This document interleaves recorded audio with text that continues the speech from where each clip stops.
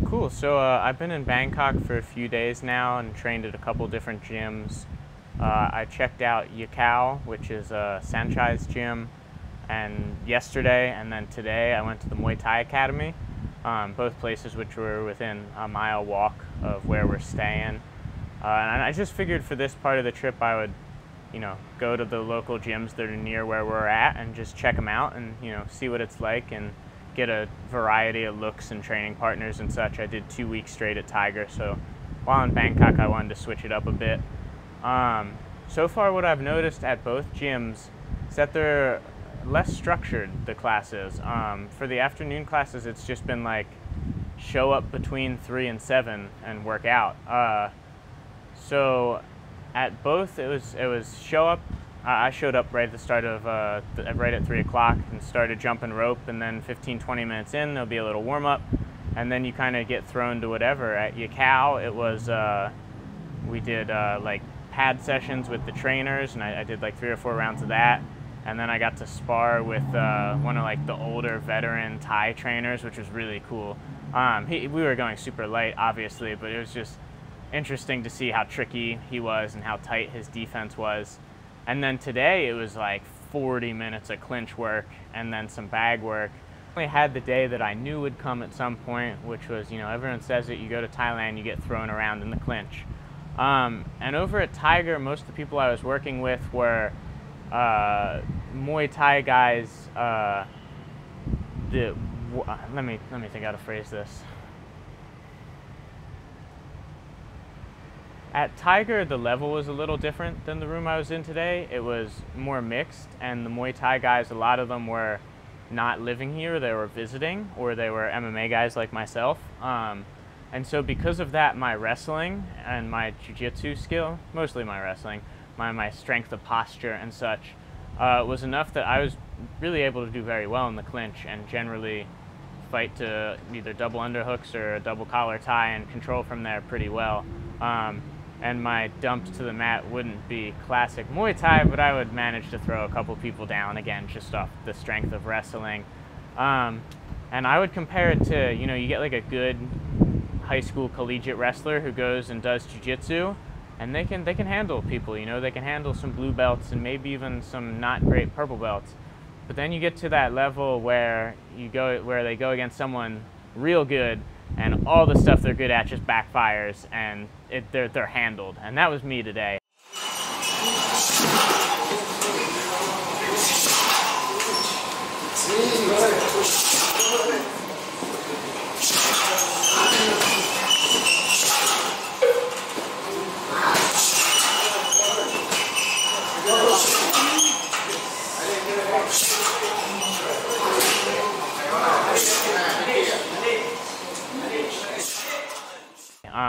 So I got tossed around a good bit by some of the more veteran Muay Thai guys. I think, from what I could tell, a lot of them were active fighters, which was awesome. I mean, I'm down with that. And so the 3 of the guys I worked with today were really, really good and swept me a few times and were just real tricky. And it was a different look from the clinch, which I appreciated. The one guy, I don't know what if he had a problem in general, or if he didn't like me, or if he was just a bit of a dick.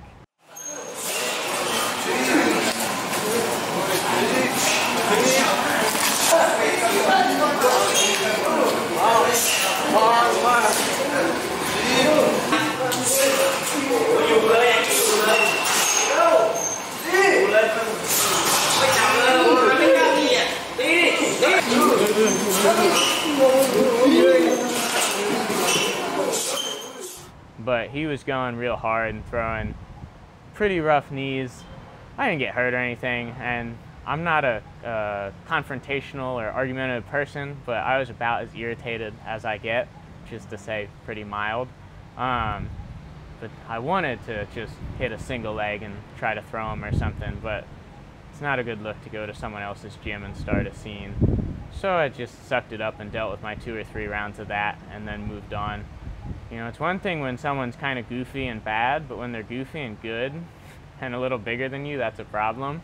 But it all worked out. I got some real good clinch work in today, and I had a lot of fun working with the people who were much better than me at it.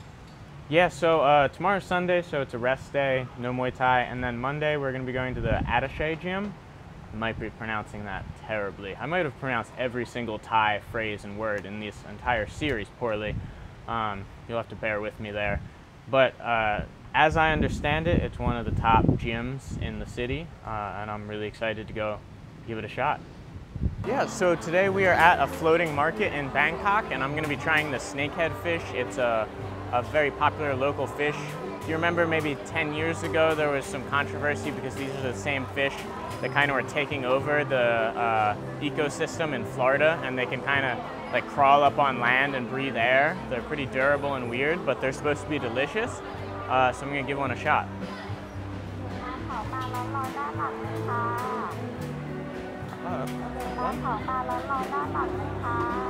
So it's going to be 220 baht for this, which is about $7 US for an entire fish, which in my book is pretty good.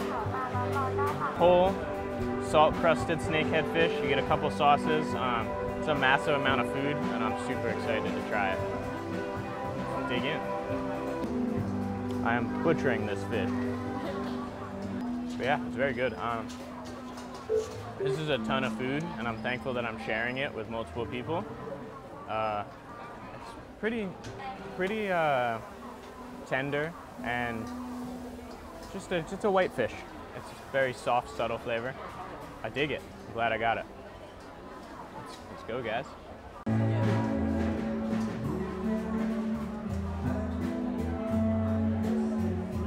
You know, before I came to Thailand, I did a lot of research. I read some books, watched a ton of videos, and I made a list of maybe 20 or 30 foods I wanted to try while I was here. And I think I've gotten to almost all of them, and this is one of the last major ones to check off the list. I'm super excited about it, and this is one of the things that Bourdain ate while he was in Bangkok. Couldn't figure out exactly where, but it doesn't matter. Salt-crusted snakehead fish. It's one of the classics, and super glad to be trying it.